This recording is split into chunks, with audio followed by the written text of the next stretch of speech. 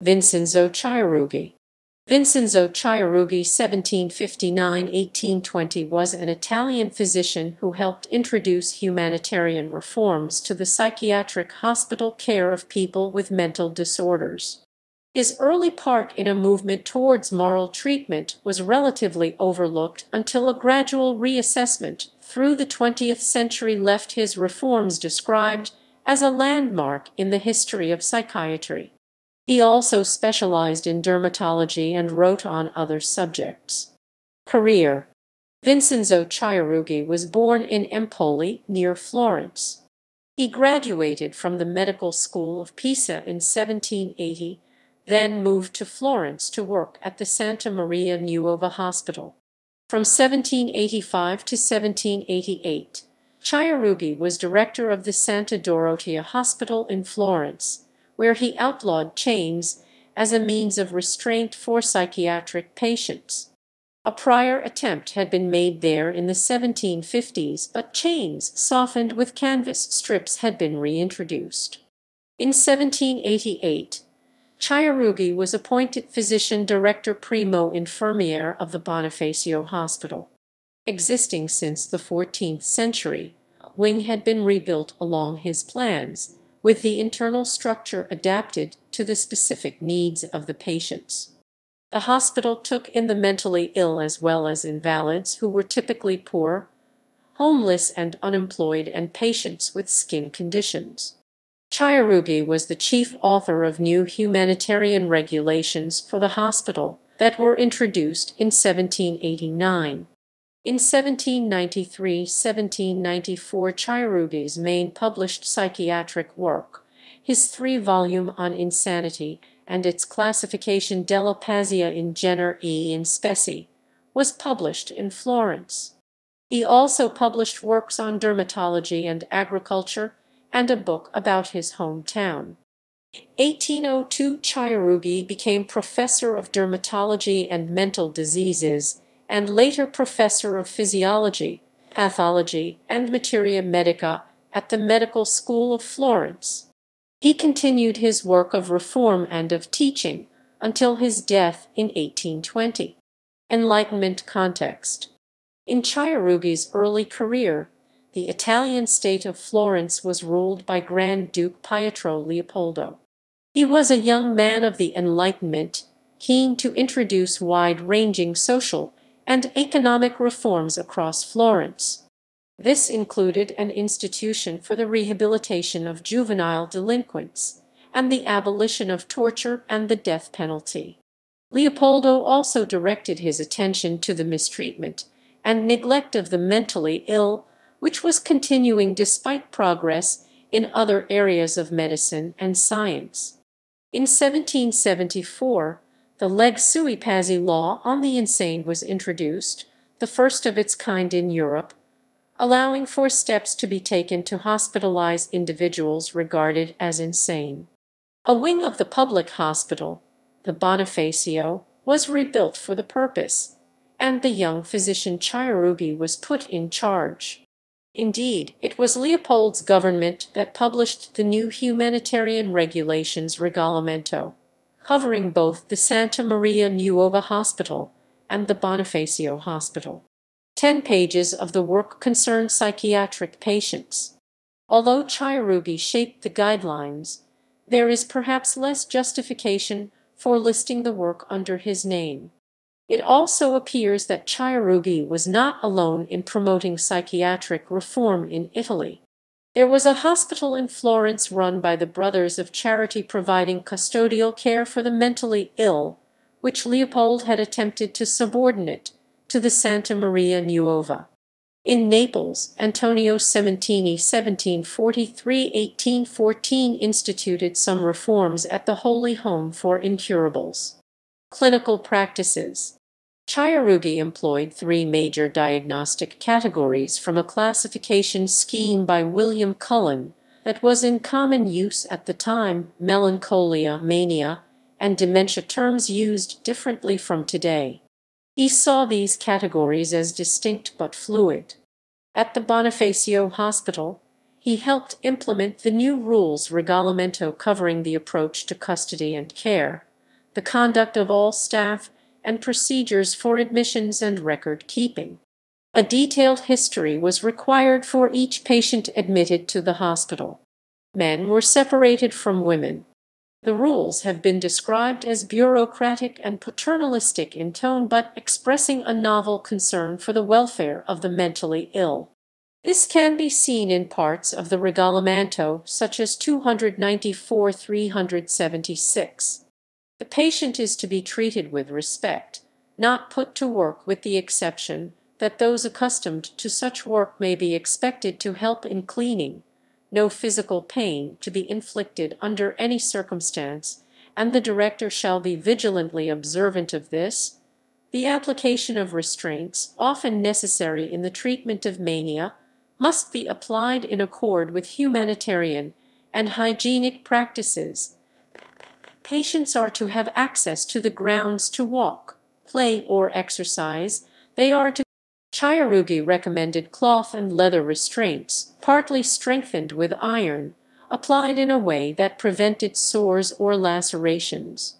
Ties and handcuffs that permitted mobility were preferred to straitjackets. On insanity, he advised that patients with mania should be confined to a secure room without furniture or anything that could be dangerous, and with nothing too stimulating such as pictures, noise, light, or items reminiscent of home. Although it was severely prohibited at the Bonifacio to beat patients, he advised that whipping around the waist could sometimes work for arrogant manic patients thought to be rational enough to be sedated by fear of it. Brief submersion in cold water was sometimes used. He did not employ the practice of controlling patients by withdrawal of food to the point of near starvation, but described different diets for different conditions. Chiarugi used a diverse mixture of remedies and drugs in his treatments, principally opium. Some were intended to be sedatives and some mild stimulants, the latter including irritants and blistering agents applied to the skin. He also employed hydrotherapy and, to a lesser extent, bloodletting. Psychological techniques were used and were also intended to be either sedative, e.g. dark rooms away from noise or heat, tender and sad music, or mildly stimulating, e.g. physical or mental exercise, cheerful companionship, joyful music. Chiarugi argued that a therapist must become patron of their hearts, capture their confidence and trust, in order to drive away their false impressions and cause diverse passions to be born, and even if possible contrary passions. The therapist must conduct himself in a philosophical manner, displaying sensitivity and delicacy and prudence beyond the ordinary. He should refrain from opposing the mad ideas as the ordinary person might do, with unconcealed animosity, menace, or blows. Such tactics disturb these unfortunates and enhance their stubborn adherence to their delusions. To the contrary, one must guide them to the understanding of what is true by kindness dulcezza, by indirect means, instilling reason drop by drop. The therapist must provide them with the material most appropriate to raise the mask from erroneous beliefs, to show them the truth almost by a process of inductive logic from Della Pazia, Roman 267-68. Chiarugi also advised, keep that melancholic who is single-mindedly concerned with his hatred for a particular person isolated from the sight and the memory of that person. Have him go on voyages where he will have the opportunity to converse with wise and genial companions, which will distract him from his preoccupations and allow new ideas and concerns to enter his mind. Should the preoccupation be with loss of or the unavailability of a love object, that desired person should be put in the most unfavorable light by emphasizing the defects of the loved one, as Ovid advised. Or prudently find a new love for him, not precipitously, but gradually, so as to not turn his melancholia into mania. Turn his constricting sadness and timidity into the livelier emotion, into the intense effect of fear.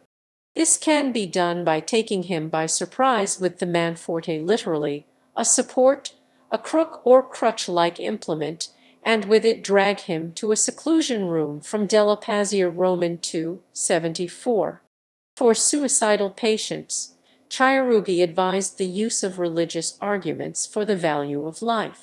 For delusions, he advised using the delusion against itself. For example, should he have the delusion that he must vomit to rid his stomach of frogs, give him an emetic, and have one of the assistants artfully place frogs in the basin into which the patient vomits.